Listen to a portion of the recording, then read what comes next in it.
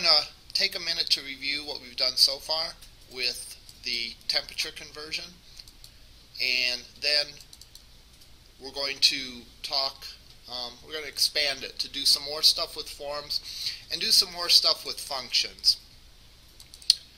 So let me expand it and bring it up.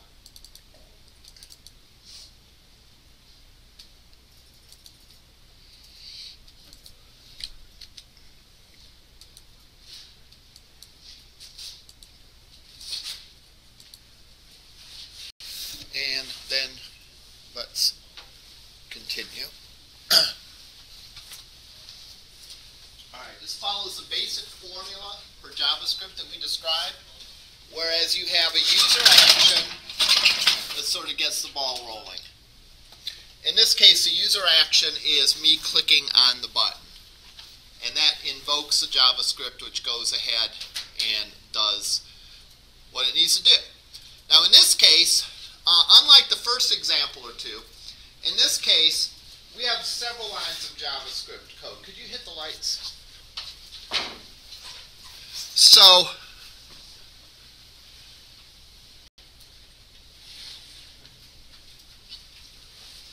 we took and we put that code in a function. That simply makes it easier to read, really, because you could put everything in the onClick event and just string it out as long as it needed to be, but that would be very difficult to read, especially when you got into if statements and the like. So instead what we do is we broke it down into a function. So let's open this up.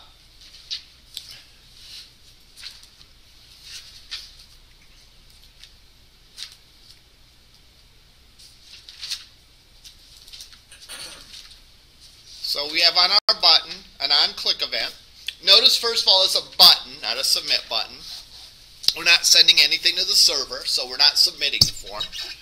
OnClick contains the name of the function, and that function is all the statements that we need to do. And again, the function is delineated by the braces.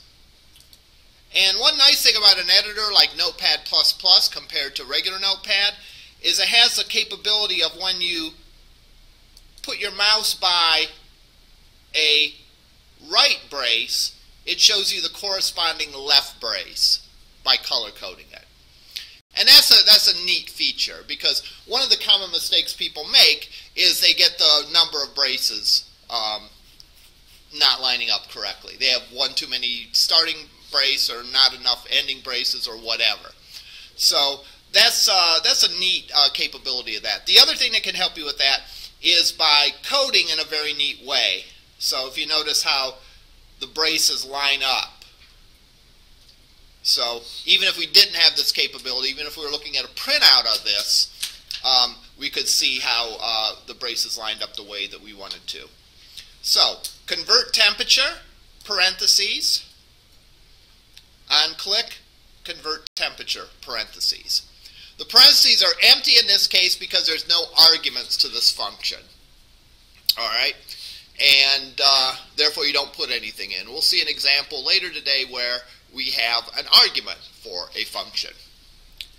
And then in here we have everything that we need to do.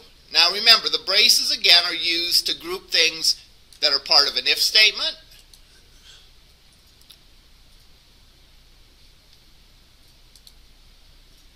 or an else. Now the way an if statement works is it's called a conditional statement, which means that you define a condition that is either true or false. If the condition is true, you do one set of instructions. If it's false, you do another set. So in this case, I ask, is the value of the text box, when you trim the leading and trailing spaces, is it nothing? Is it an empty string? Or, that's what the two vertical lines mean, is the value of the text box not a number? So is it some characters or things other than numeric? If either of those are true, we set the inner HTML of the result area and change the class name.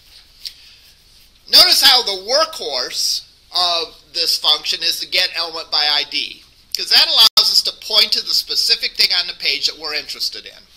Here we're looking to see if the value of that text box after we trim out the spaces equals nothing, or if the value of the text box is not a number. So we use get element by ID to point to that specific thing, and then we look at the specific attribute that we're interested in. Remember, all these things on the page is called the document object model. What do we mean by an object? An object has a bunch of properties associated with it. So a text box has a size, how big it is. A text box has a background color. A text box has a font. A text box has all those different attributes. Which one are we interested in? We're interested in the value of the text box. In other words, what the contents of it is. So that's why we point to it and then say dot value.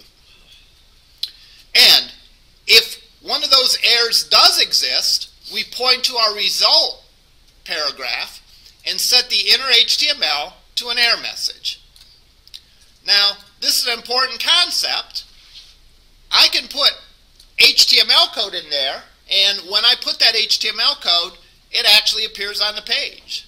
So I said strong, so it strongly emphasized it. In other words, it made it bold. So I could put a link, I could put an image in there, I could put anything in there simply by having within the quotes the HTML code that I want. I can also set the class. So I have two different classes. I have a class if they've entered in a valid number, and I have a class if they get an error message. That way I can make the errors stand out.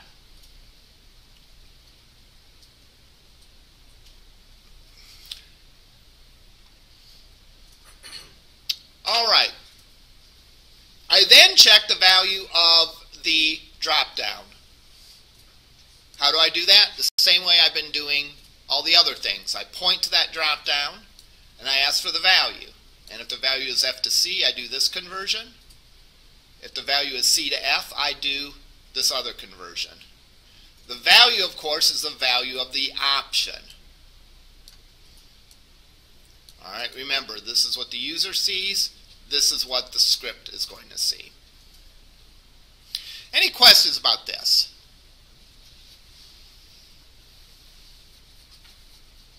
Now, an important thing in coding is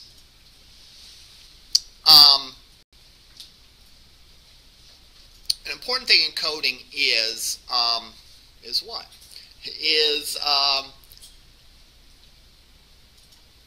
Having code that you can reuse. All right? Having code that you can reuse. Because the whole idea is you don't want to reinvent the wheel. All right? And we can take code in JavaScript and we can put it in its own file, just like we do with our CSS code, right? And so we don't have to repeat code in CSS. You know, we can take our CSS, put it in a file, and then use that file on as many pages as we want. Well, we can do that with our JavaScript functionality. It's a little bit different with JavaScript, though, because you'll sort of notice that there's going to be two kinds of JavaScript functions that you're going to write. There's going to be the functions that really are very closely tied to the page itself. And then there's going to be functions that you're going to write that are more generic, that you might be able to use in other places. So, this function right here, convert temperature, for it to work, it requires that we have a text box called txt_temp, a area called result, a drop down called ddconv, and so on and so forth. In other words, this function is pretty specific to this page. This function is only going to work on this page. All right? Because for it to work, you need all those things. You need the text box, you need the result area, you need the drop down. And there's a good chance that you're never going to make a page exactly like that again, right? So therefore, this function is pretty how do I want to say it, pretty specific to this page. So there's a good chance I'm not going to be able to reuse any of this function. Or let me rephrase that. There's a good chance I'm not going to be able to reuse the entire function. I may be able to reuse part of the function now. All right. For example, there may be somewhere else on the site that I want to convert from centigrade to Fahrenheit. All right. Let's say I want to have a chart where the user enters the first value and the second value, and we create a Fahrenheit to centigrade conversion chart that shows that 0 degrees centigrade is 32 Fahrenheit. 1 degree centigrade is whatever 1 degree Fahrenheit is, and so on down the line. All right. We might want to reuse this portion and this portion, because we might have the need to do that portion on another page. The whole function we're probably never going to repeat exactly as it is, but portions of this function we are going to reuse. So what I'm going to do is I'm going to make a separate function for these two lines of code. And it seems a little bit like overkill, all right, but it really isn't, because you want to ideally define functions in just one place. You want to define certain calculations in one place. If I was going to create that chart where the user could enter in a starting and an ending temperature, all right, I wouldn't want to have to redo the Fahrenheit to centigrade calculation, because what if I did it wrong? What if I did it inconsistently? Then one of my pages would show one value, another page would show a different value. So I'm going to put this in its own function. Now, this function is going to require an argument. In other words, I can't simply say, what's the answer if you convert Fahrenheit to centigrade? Well, convert what temperature from Fahrenheit to centigrade? You have to give an additional piece of information. So I simply can't say, convert Fahrenheit to centigrade. I have to say, convert what temperature in Fahrenheit to centigrade. This function will also have a return value. So that's another thing that functions can have. The return value is sort of the answer to the function. In other words, it's the final answer. I've done the calculations. Here's the answer. So I'm going to write a function here.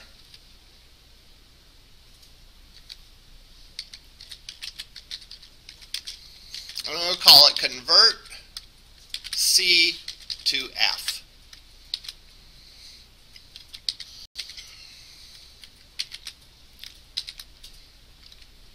And I'm going to give it an argument. What's an argument? That's the additional piece of information that the function needs to do its job. So in this case, if I want to convert centigrade to Fahrenheit, I have to tell it what temperature in centigrade do I want to convert. All right, so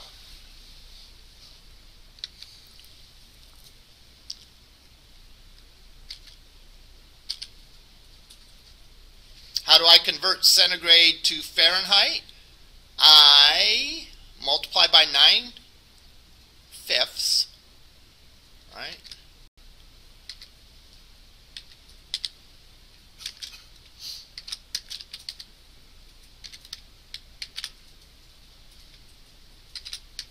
And then I add 32.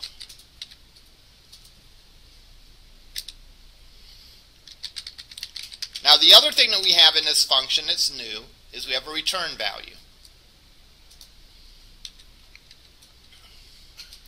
The return value represents the function's answer. Now, a function can take multiple arguments. If we were calculating, for example, someone's GPA. To calculate the GPA, you need to know their total number of points, all right? And you need to know the number of credit hours, or something like that. I don't know. You need to know a couple of things, all right? In the case of converting centigrade to Fahrenheit, I only need one thing. I just need to know what temperature in centigrade. So that's going to be the argument So whatever argument this gives, this function is given when it runs, I'm going to take that argument, multiply it by 9/5, and then add 32 to it. And then that's my answer. The return value constitutes the final answer. This is my answer. Give it back to whoever asked it. So now I'm going to go and I'm going to replace this by calling my function. And I'm going to say Fahrenheit equals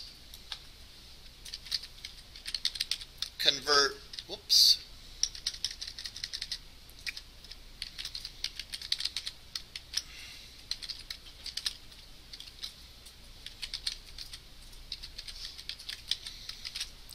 C to F centigrade. So what am I going to do? I'm going to take the value that I pulled from the text box. I'm going to make that the argument to this function. I'm going to call that function. I'm going to use that argument to do the calculation, and then I'm going to return the result. And that result I put in my variable, and then I output it to the page. I'm going to do the same thing with convert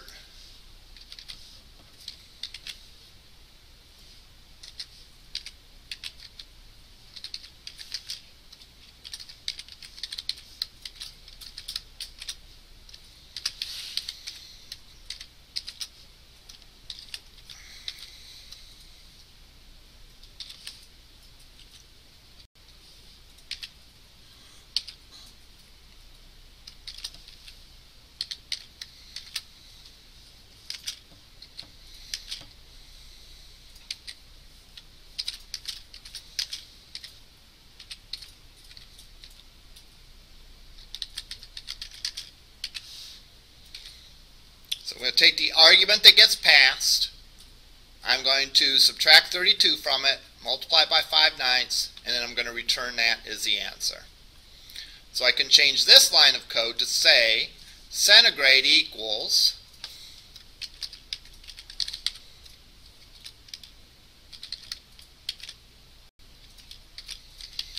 and give it the value of the Fahrenheit variable. That is the variable that I've pulled, the value that I've pulled from the text box.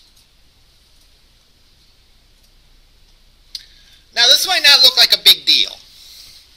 Alright? All I've done is I moved a little bit of code around. And if anything, it might look like I've just made things more complicated. The benefit of this is I can, once I've assured myself that this works, I can go put this in a library of functions. Alright? And then anyone that wants to do a Fahrenheit to centigrade conversion on my site can just call my JavaScript function. Alright? And they don't have to remember the rules for doing the calculation. Now, Fahrenheit to centigrade is an easy calculation. But imagine a more complex calculation. Like, imagine like the cost to mail something. Right? The cost to mail something depends on a lot of things. It depends on the size of the package that you're mailing. It depends on where it's going. It depends on how quickly you want it to be there. So there's three factors. And there's the whole involved set of if statements that if it weighs more than this and you want it overnight and you're sending it here, this is how much it's going to cost, and so on and so forth. So if you get that calculation right, you don't want everyone to duplicate that calculation. Because if it's complicated, someone's bound to get it wrong somewhere down the line. So as programmers, we want to write code that's reusable so that people don't have to reinvent the wheel, but can simply use the calculation that you've provided. So once we made sure that this works, we're going to go and we're going to put this in its own file. And then we're going to include that file anytime we need to do calculations of Fahrenheit to centigrade. So let's make sure that this works.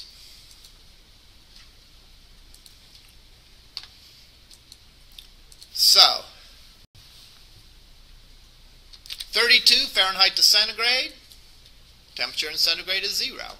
Yay, it works. 100 centigrade to Fahrenheit, it should say 212, and that works. Now if I was doing this, I'd do some other tests to make sure that it works, but I think we can be pretty confident in this case that it works. So let's review this, because we've now added in another function, and we've added in a function that accepts an argument and gives us a return value. So here, when we get here, we say centigrade equals convert F to C, and then we give it the argument of Fahrenheit.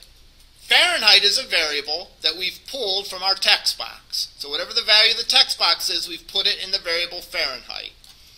When we call the function, we call it with that argument, which means that whatever value was in Fahrenheit gets stuffed into this variable argc, argf. And then we use that in the calculation, and whatever answer we got, we return. So a return statement returns the answer that the function has come up with to whoever called it.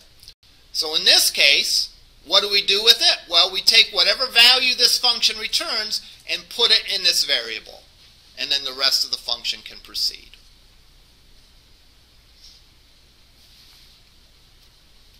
Questions on this? All right, I'm going to go and I'm going to put these in their own file. So I'm going to cut.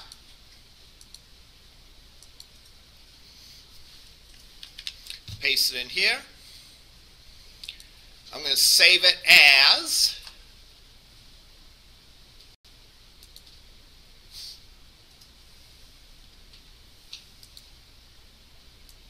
the .js extension.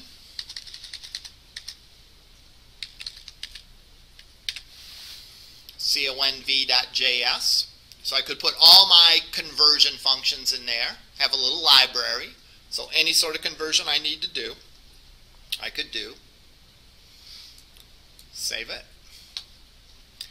Now,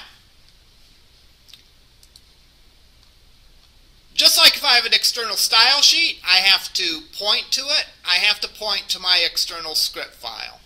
And I'm going to look that up because it's early today and I'm tired.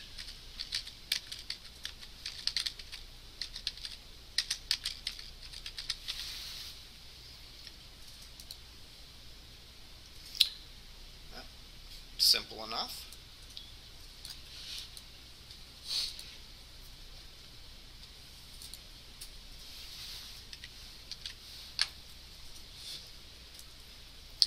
Now I can say conv.js. And if I did this right, everything should work the way that it used to.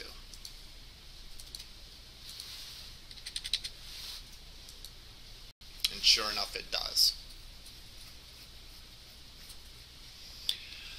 So again, that might not look like a big deal. We haven't really added any functionality to this code. All right? We've simply taken the code and moved a bit of it around. We've put stuff in its own functions, and we've put those functions in their own file. But we have made our code better. All right? Because remember, the way the code works is only one part of the equation of how good the code is. Good code is easy to modify. Good code is code that you can reuse. All right. Good code is code that is fault tolerant. That is, if there's an error, if the user makes a mistake, it doesn't break completely. It gives nice user-friendly error messages. So by moving that code into its own file, by moving those functions into their own file, we've helped the reusability of it, because we can then reuse those functions anytime we need to convert centigrade to Fahrenheit or Fahrenheit to centigrade. All right? Then anyone that does that on our site doesn't even need to know the details of the calculation. They just need to know, use this file, call this function. All right.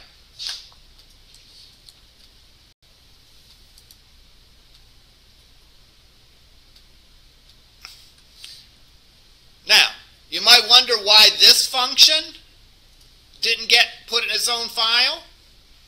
Well, I could. there's really not much of a chance that I'm going to reuse these pieces of code, right? This is very specific to this form. My conversion functions would work on any form because they're accepting an argument and they're returning the answer. All right? Whereas this stuff, well, this depends on there being a text box called txt temp and so on and so forth. So this is not very reusable. This is something that takes a little experience to sort of determine, right? What functions are reusable, what functions are not. Generally speaking, the more tied it is to the specific page, the less reusable it's going to be. Whereas functions that take arguments, do calculations, and return a value are very flexible and very reusable. All right. Sort of for two reasons, I'm going to create a second page that does conversions here.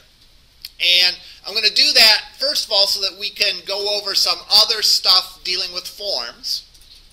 And secondly, so that we can do some other stuff dealing with outputting HTML. And finally, so that we can demonstrate the reusability of this. So here's what we're going to do next. I'm going to sketch it out on the board, and then we'll go and do it.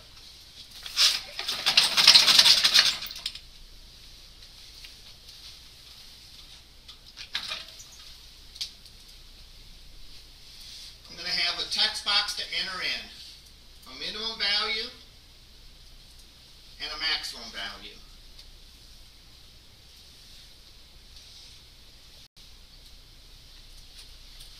Then I'm going to have a button that says generate. Then I'm going to have radio buttons that say centigrade to Fahrenheit or Fahrenheit to centigrade. If I pick centigrade to Fahrenheit, it will show in the column, it'll show a table. This starts with so many degrees centigrade, whatever the minimum is. Let's say I say 1 to 100. It's going to show me a table going from 1 to 100.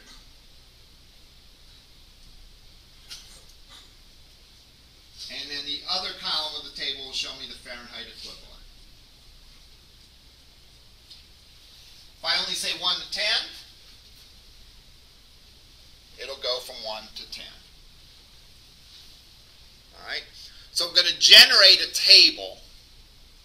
So this is similar to the other one, but it's different. I'm not converting one temperature, I'm converting multiple temperatures.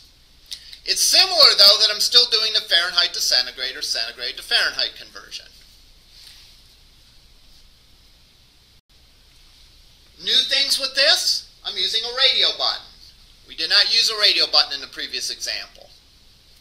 All right? How are we going to validate the entry? Well, a couple things. We need to make sure that the minimum has a value and the maximum has a value. We need to make sure that the minimum value is a number and that the maximum value is a number. And then we need to make sure that the maximum is bigger than the minimum. All right? So we have a little bit of validation to do on this. We also need to validate that the user has checked one of those two checkboxes. Now, we didn't do any validation with the drop-down. Why not? Because the drop-down always has something selected. If you have not defined a selected item in your drop-down, the first one is selected. But in this case, with the radio button, that's not the case. You can have a radio button group where nothing is selected until the user presses something. All right. So that's what we're going to do. We're going to start it today, and we'll continue until we're finished with it. And we're going to try to do this in pieces. I'm not going to try to hit a home run and get it all done in one bit. I may, for example, put the validation in last. All right. But we'll go and we'll do that. All right.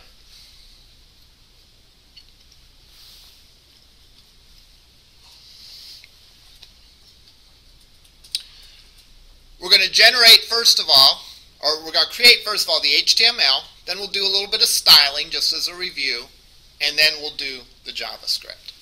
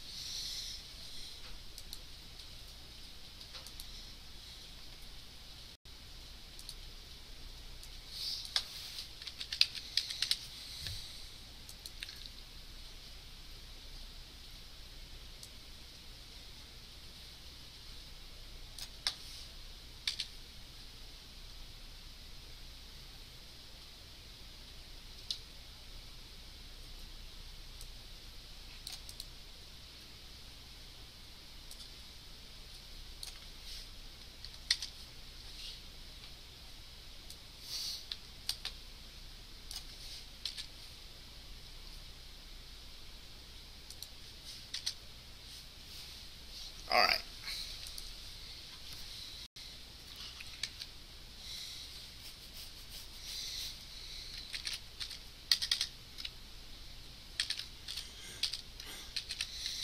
Again, generally speaking, the best way to create a form is to make it an unordered list.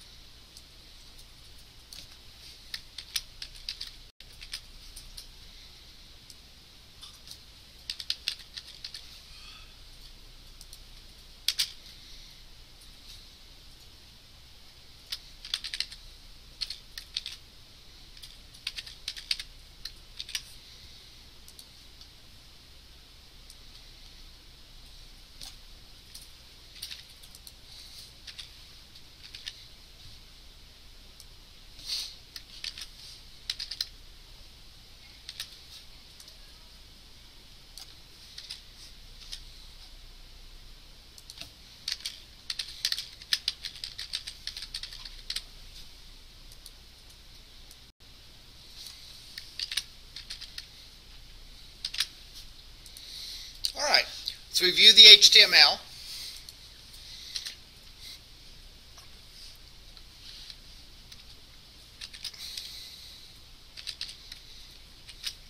Again, forms are best represented by an unordered list, because that's really what a form is, an unordered list of elements. Notice how I have for each element a label. A label ties this text description of the field to the actual input tag. This is useful if someone's using a screen reader. And what ties them together is the ID. So the label for temp1 means the label for the thing that has an ID of temp1. So this label will be associated by a screen reader with this text box. Likewise, this label with this text box, this label for this radio button, this label for that radio button. Now notice with the radio button, each element has its own ID. Alright? However, they have the same name. The name is what ties a radio button together. Right? How does a radio button work? A radio button works so that if you click one item, it unclicks the other. So it works as a group. You can't have two items clicked at the same time. So what groups together individual radio buttons into a group is the name. So radio buttons within a group will share the same name, but they'll still have their own ID. Okay? So let's look at the output from this.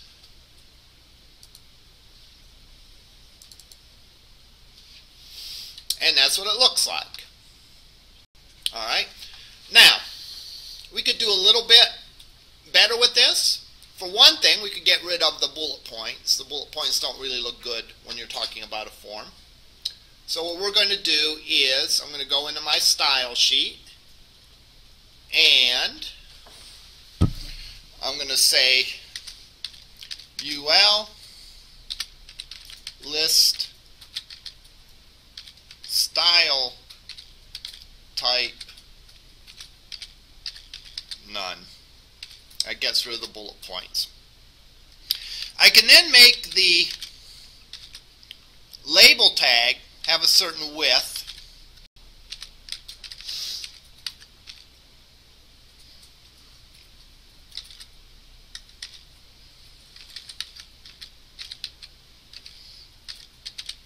And align that to the right.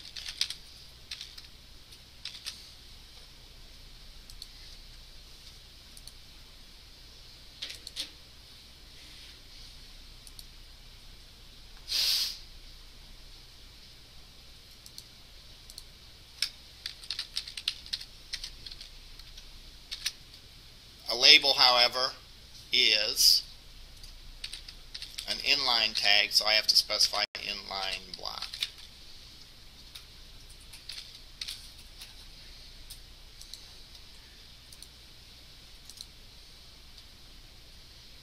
Alright, not exactly what I intended.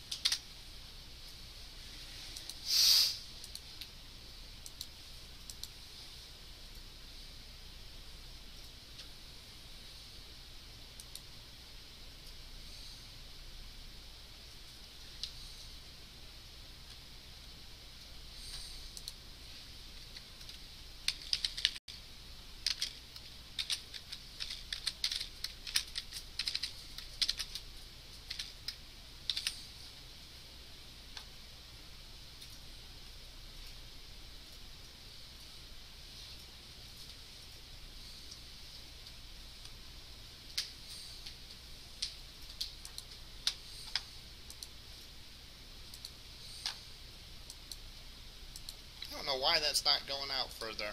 That's a special challenge for you in lab today. Figure out why that is. We can live with this though.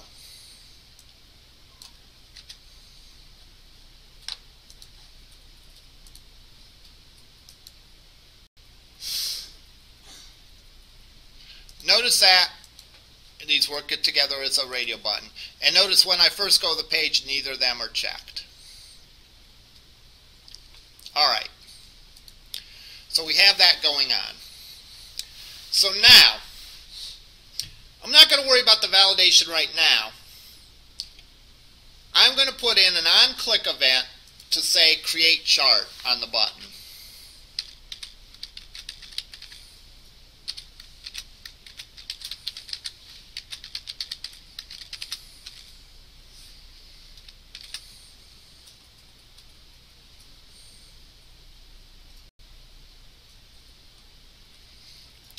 And then I'm going to go in here, create a script tag,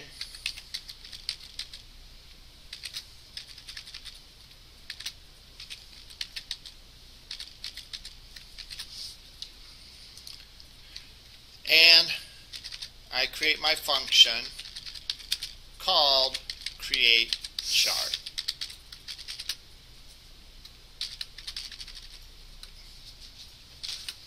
Now, what I want to do effectively is whatever value I have in the load temperature, I want to start with that.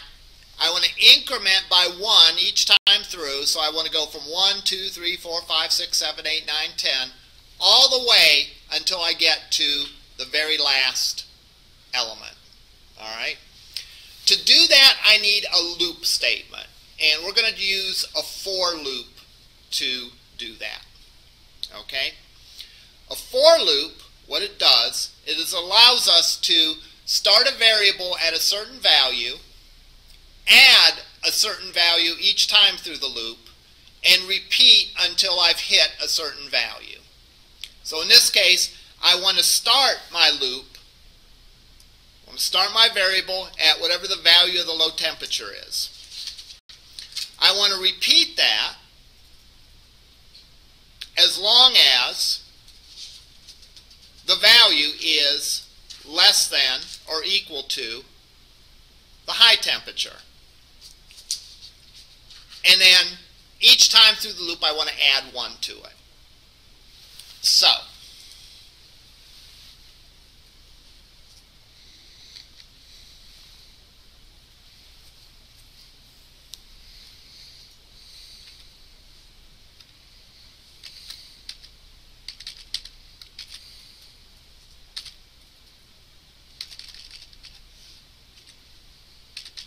I'm going to grab the value of the low, and that's going to be document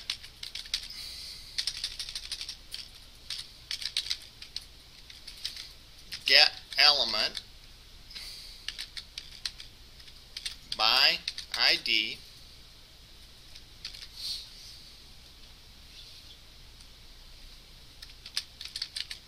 temp1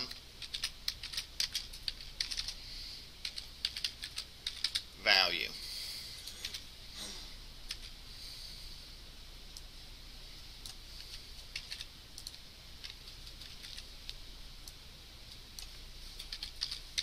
High is going to be document get value by ID temp2 value.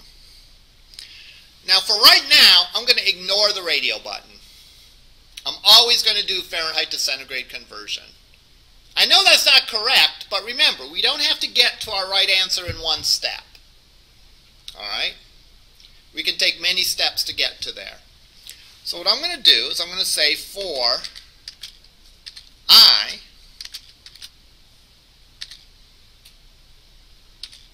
equals low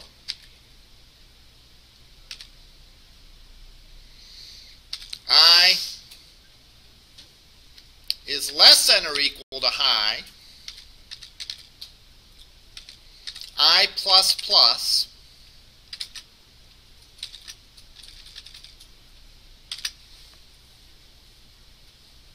alright.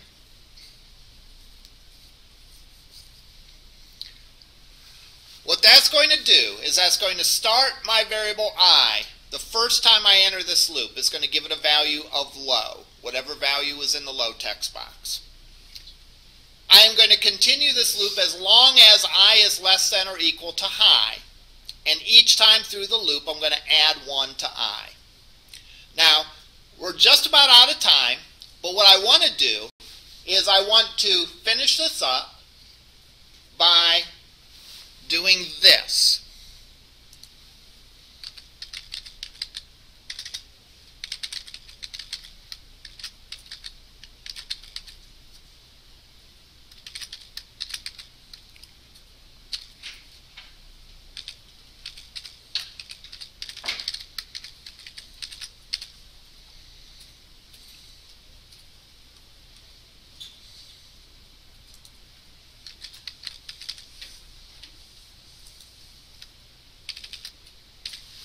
Each time through the loop, I'm going to add the contents of the variable I to my output area.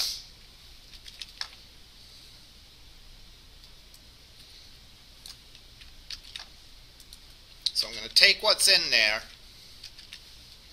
and add I plus a comma.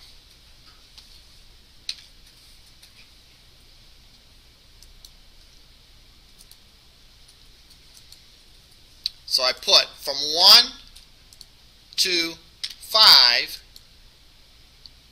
and I get absolutely nothing. Did I save it? Yes. I think you might have the capital D's on your low and high variables. Yes, I do. Thank you.